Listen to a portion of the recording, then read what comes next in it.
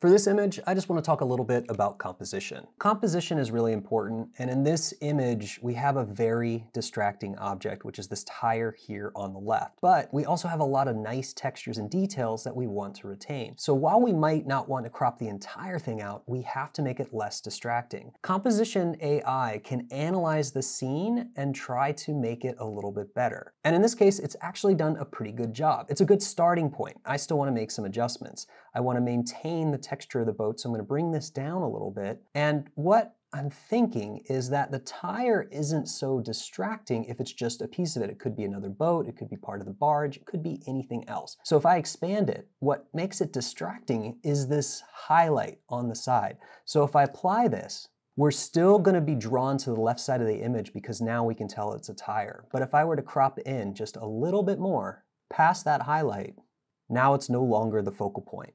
With this type of photography being very candid and situational, sometimes there's going to be things in the way. You have to take shots and find the opportunity to use them. So in this case, I don't want to crop out the entire object because I don't want to be as tight on the subject. But very quickly, using composition AI, we can at least make these elements less distracting and focus more on the subject.